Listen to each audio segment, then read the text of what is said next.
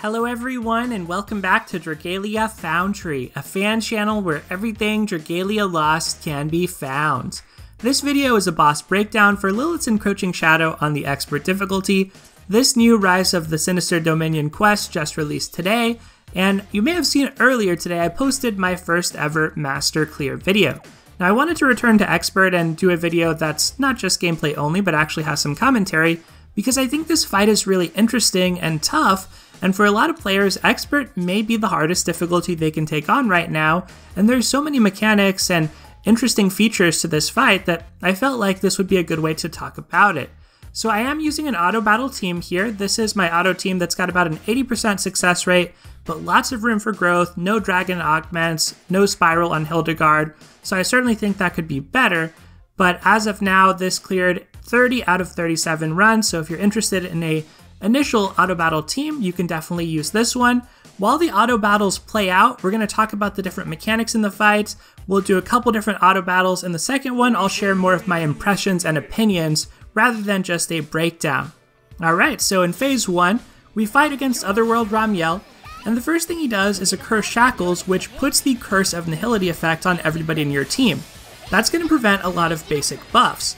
The next thing he does is put Creeping Corrosion on the entire team, which does a lot of damage over time that really adds up the more that you have that on you.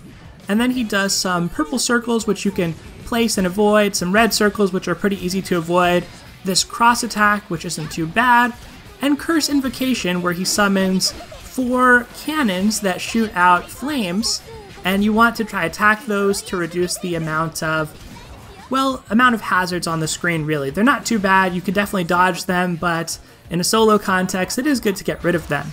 The next big move that Ramiel does here is similar to the move that we've seen before in Shishimai's raid. You have to kind of toggle between different lanes in that dance that he does in order to avoid those attacks. More Curse Shackles, still some obstacles on screen since this is auto battle, and then a homing attack, which you can group up for, but it's really not too big of a problem if you don't. Again, the cross attack, and in the first phase, not much of this is super deadly, but you can get caught off guard by the amount of attacks happening, and some of these attacks, if you do stand in the midst of them, are going to do a lot of damage.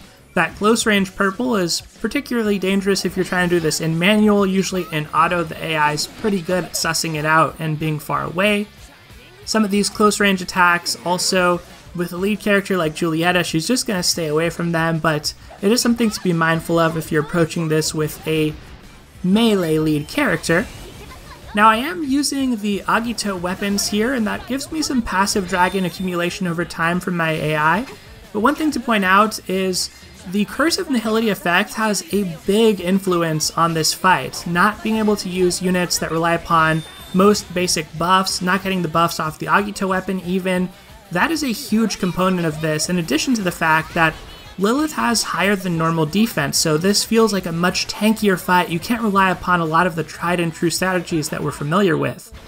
Toward the end of this first phase here, we get another of this dance attack, and this is really something you may not see depending on how fast you clear this, but essentially Ramiel is going to rotate through a lot of these same attacks that we've already seen that you can avoid relatively easily once you clear out those cannons in particular. And eventually, once the HP gauge goes all the way down, Ramiel transforms into Lilith. The first thing she does is put on the Curse of Nihility, then she applies Sugar-Coated Sadism, and now her moves that Ramiel would use that would just drop a purple and then it'd disappear, they actually leave a static purple area, and you may want to place that away from your team if you can. Obviously the AI just kind of places it there. That does tend to hinder Julieta. This crossing candy is another big one. You want to roll toward where the red candy came from. That is the safe zone. Look for where the red candy started. That is where you want to roll. Now obviously a lot is happening at once, so if I were in control here, I would roll toward where that red candy started, because that is the safe corner of the map. One of the 4 corners is going to be safe. But since the AI is taking the wheel, you can also see that it is possible to just sort of heal your way through this, and you really do want that because the mix of that big purple AoE plus the Creeping Corrosion that does a lot of passive damage over time is going to be quite painful. I do have auto shapeshifting turned on, and it is helpful to note that when you are a dragon, your Creeping Corrosion effect is sort of paused. It's not going to eat into your dragon time. Candy Bomb comes out here, the targeted attack. I don't know what's going on with Lilith's candy theme, but that's an innocuous enough attack, and so are these basic red attacks. You see that purple icon above her? When you see that, you do want to try use a damage dealing skill. If you do, you can counter, do a little bit of extra damage to the overdrive gauge. And Sweet Circle here is a big one. This is like the dance attack in the first phase, but Lilith's staff rotates around the arena, creating purple circles. You can go around the arena clockwise, and there will be plenty of safe zones if you're careful and sort of pace it out. In Master, it's a lot more strict because whenever the purple AoE pops off from the staff, there is a static black ring that lingers there, and then you can't pass through that area anymore. But on Expert, it's a little bit more free form how you want to approach it. You can sort of start at any point on the map as long as you go clockwise and try to avoid it. We're able to get a break, and we're able to demolish wings. Demolishing the wings is going to change some of the attacks from purple to red, but I think that's mostly on the Master difficulty. If nothing else, you get a little bit of a stagger, so if you can position yourself behind Lilith to attack those wings, that is going to be a good thing. And when it comes to auto setups here, I think that this is a fine one, but I do think there's room for improvement. Some other players have tried characters like Xiao Jing, who has a little bit more HP than Rizarda. One thing to note about Rizarda is that she can't dispel as an AI, so Luca and my shared skill are here for dispelling because Lilith does stack up strength buffs that can be very detrimental. And essentially, I think what can catch you up here is when a lot of attacks happen at once. Now to talk about this one, there's two purple crosses. The second one can be short or long. When it's short, like that, you want to go to the middle. If it goes long, you want to go to the top left and end up behind Lilith. Alright, so end of battle 1. Hopefully that commentary was helpful to just discuss how some of the moves actually work. In general, the crossing candy is the one that I see trip up a lot of people. These big purple AoEs pop up on the screen all of a sudden and can take you out. And it's hard to tell, if you haven't played it a while, that you need to roll behind those red candies. And similarly, I think that dance move with the staff combined in there is also pretty tricky to deal with. You can dragon tank it. There are ways to get around it in Expert that become harder to do in Master, but just want to point that out.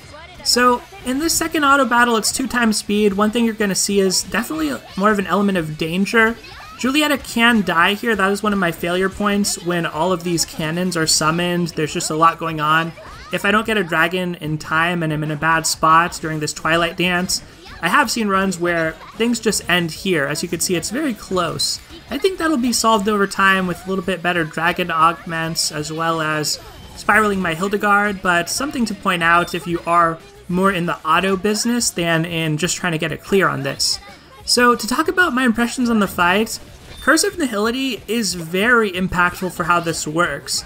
I honestly don't mind it too much in this case, but I kind of wish it was a Lilith thing and not a Rise of the Sinister Dominion thing as a whole. Because I do think it's effective for what it does in the water element. It does mean you need different characters than you would traditionally use, but it's so debilitating that you end up having to use a much smaller cast of characters, and I think that has its drawbacks as well. The Curse of Corrosion is the other big game changer in this, and that does a lot of passive damage over time. Even with the non-spiraled Hildegard, I'm able to heal through it here in an auto context, so outside of auto, you should be able to heal through it. Estelle's another good healer for that. In the water element, Ricard and Jiangxia are good healers for that once you get to the Master difficulty, but it's made healers relevant in a way that they haven't felt in a very long time, and in particular, non-grace healers. So I do respect that.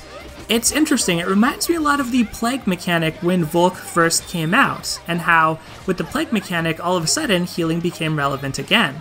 Now you saw things got a little dicey there for my Hildegard, and I do think that's the lack of a spiral showing itself, but she is certainly a character that I feel like is great to invest in for this. Rizarda is another good character, I think. Luca, because of the Dispel. Dispel in Light and Water is rare. In Water, it's basically Feeny, the new character, and Lapis. and in light, it's basically Rosarda and Luca. That's also helpful for those strength buffs that accumulate. The fight just tests us in a lot of different dimensions and ways that past battles haven't. It does feel a little restrictive, it does feel a little cumbersome, and there's definitely a grind element. To pause for a sec here, that prison was a move I don't think we saw last time. That is a move that you want to have Dragon save for if you can, or skill save for, because that can also be a run killer. You can heal through it, especially on Expert, but that is a pretty deadly move, and usually I'll trap the furthest AI, a ranged AI of some sort, but in combination with Corrosion, as well as that move, and purple AoEs, you definitely can take a lot of damage really fast. So Corrosive Fog comes back here, and we're just about ready to wrap up the fight, I think, and get this second clear. So as you can see, if you look at the right of the screen, this was 30 out of 30 on my auto battles. Did this fight 37 times in total, and 7 of those were failures, so I do think this is a pretty solid team setup if it's something you want to use. That is going to do it for today, everyone. Definitely expect more thoughts on Lilith's Encroaching Shadow in the coming days. Gonna try clean up my master clear, get my rotations down to post more of an updated video on that and talk about the mechanics there as well. Hopefully this breakdown was helpful for you. I know it's a little bit informal. Let me know what you think in the comments below. That is going to do it though, so take care, and I'll see you next time.